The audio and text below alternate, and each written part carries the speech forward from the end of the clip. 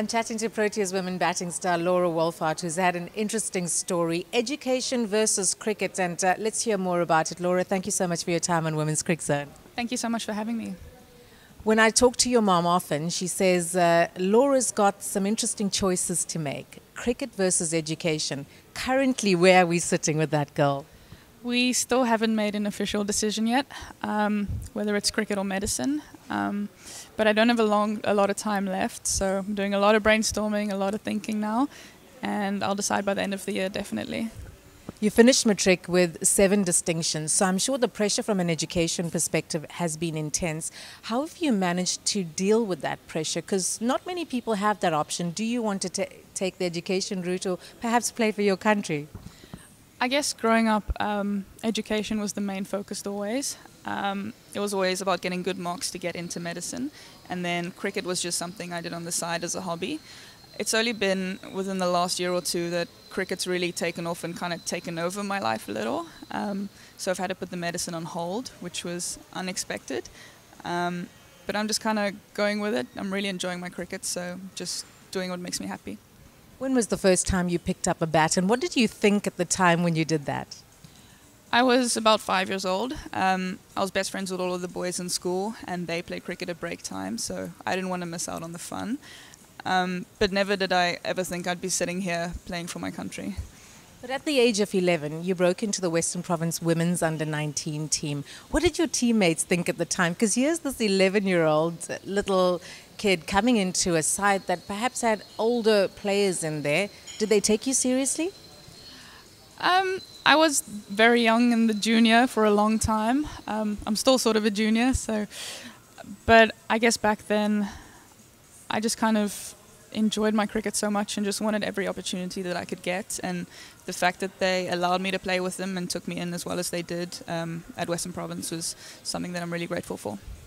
Cricket has changed a lot, hasn't it? Now it is a viable career. There are opportunities for you to grow globally. What are some of the markers you've put down for yourself as Laura? Just like in my cricket career, well, I think just to play for my country is for as long as I can. I think playing for South Africa will always be the ultimate for me. And I just really want to win games for South Africa. And World Cup is a big one as well. I want to win a World Cup with this team somewhere. Just about moving into the professional arena, are people feeling that it's becoming, yeah? I think definitely. Women's cricket has really taken off since I started. We are now a fully contracted team, and there are leagues popping up all over the world. And I think that's also swayed or changed my decision a bit. The reason why education isn't the be-all, if you know what I mean, because the cricket is growing so quickly, and I don't want to miss out on those opportunities either. What is your advice to young cricketers who have that challenge, education versus cricket? Is there a middle ground? Is there somewhere you can find a sweet spot? I do think so. Maybe not with medicine. It's maybe not the best one to combine. But I definitely think you can study something in the meantime, and I feel you have to, just because your cricket timeline isn't that long, until about 35-ish, and then you have to do something. So I think it's important to do something while you're playing cricket, and definitely study something. Who are your cricketing idols and those that you wish to emulate and perhaps one day follow in their footsteps? I think currently it's Meg Lanning from Australia. She captains their side, and in my eyes she's the most consistent batter in the world. And yeah, it's just her consistency is something that I strive for. And she also, I don't know her personally, but she looks like that she lives for her cricket and does everything right in order to do that. So that's the kind of lifestyle that I want to live as well. Playing cricket in India, what is your most endearing memory of this tour and being able to go out there and see these cricket crazy fans coming out, not just for the matches, but for the team training sessions too? No, the crowd support has been insane.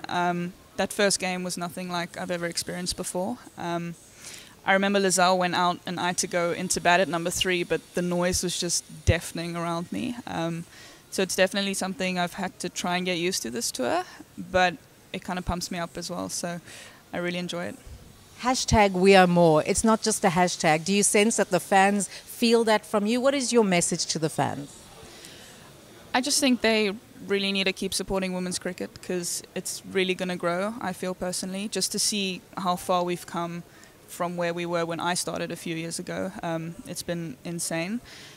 And yeah, it's just to realize that we are all more than just cricketers, that we all have goals and passions in life, and that we're just all trying to come together and win games. Whatever decisions you make, I really wish you all the best. I think you've done well for South Africa, but I think there's still much, much more to come from you. Yeah, I hope so. Thank you. Laura Wolvaardt chatting to us here on Women's Cricket Zone.